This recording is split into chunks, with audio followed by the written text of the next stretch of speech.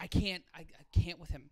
A Trump mask. After all the stuff with Colby, after all the stuff the past few months, Trump, you know what? Doesn't matter. It doesn't matter anymore because in a few hours, Jorge Masvidal, Street Jesus, one of the few people to have actually fought on a fight island from Bodog Fight, not Yas Island, which Dana White decided to Willie Loman bag of good us. Instead of selling fake nylons, he decided to okey-doke everybody in the MMA community and say he was going to buy an island. But much like Billy McFarland, it didn't really end well, and he probably owes a lot of people a lot of explanations. But luckily, no Evian water needed to be bilked. But tomorrow night on Yas Island, Kamaru Usman and Jorge Masvidal will face off for the UFC Welterweight Championship. And ever since Jorge Masvidal dropped Ben Askren in front of God and everybody, just about a year ago today, we were all expecting Masvidal's rise to a title shot.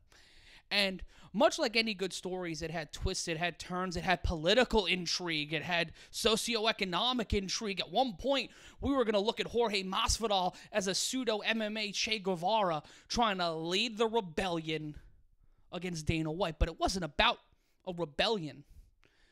It was about him getting the bag. See, he wears a Donald Trump mask. He's a Cuban from Miami, so more than likely Libertad is not necessarily in his vocabulary, but getting a payday is the ethos of Jorge Masvidal, and that is the beauty of all of this. You see, Gilbert Burns and Kamaru Usman, that's a good fight, but I'm not getting out of bed dancing and singing that tonight on SBN MMA. I'm going to be calling that fight and be all giddy. No. This fight gets you out of bed. This fight makes you move, makes you feel something on a card with 3 title fights. Well, 3 title fights. And Jessica Andrade versus Rose Namajunas. Hell, leading into this week, the main event was one of the weakest fights that didn't include Paige Van Zandt on the main card. And Paige, we wish you well in your future endeavors. Have fun in Bellator. Have fun on Instagram. Because the way things are going, no matter how good you are, that wing ain't helping. That mindset isn't helping. You look at Jorge Masvidal, politics or not, he's the second smartest man in the UFC, the first one being Conor McGregor, because he's been playing this the right way, because he didn't need to jump into a rematch with Khabib. He doesn't need to fight Poirier. He doesn't need to fight Justin Gaethje for an interim title. He just has to wait and see how things play out. That's the levels to this, is if Kamaru Usman gets deuced out tomorrow night, who's Jorge Masvidal going to fight? Is he going to fight Gilbert Burns? No, he's going to want to fight Nate Diaz. He's going to want to fight Conor McGregor.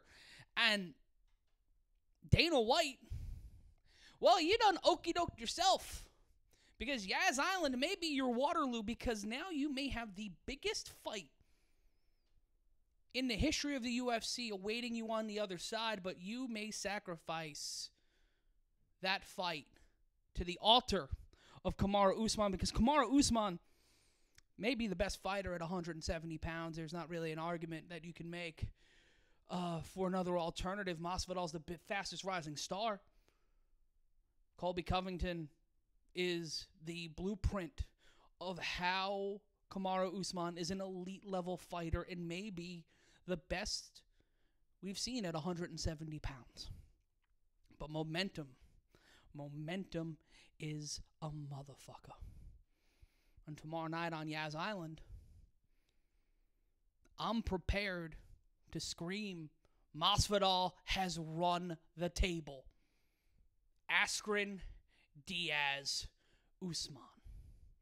But for those who are culturally unaware, tomorrow night, 10 o'clock, SBN MMA YouTube channel, the Bloody Elbow YouTube channel, the MMA YouTube channel, everywhere that the SBN MMA light touches. I'll be there. I'm right here too. Heritage Janian will be there. Danny White will be there. But you've got to be there too, because if you're not dropping $70 on this, then you need to hear and see how we react to history. Hell, if you're paying the $70 and you just want to hear a fat white guy scream and yell and get hyped up the way I'm getting hyped up right now, then you need to hit the mute button. No offense, John, Joe, and DC. And you need to listen to us. I'm not telling you lies. I'm too fat and too talented to tell you lies.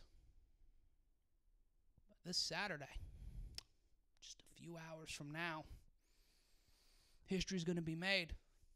Let's just see whose history really, really favoring.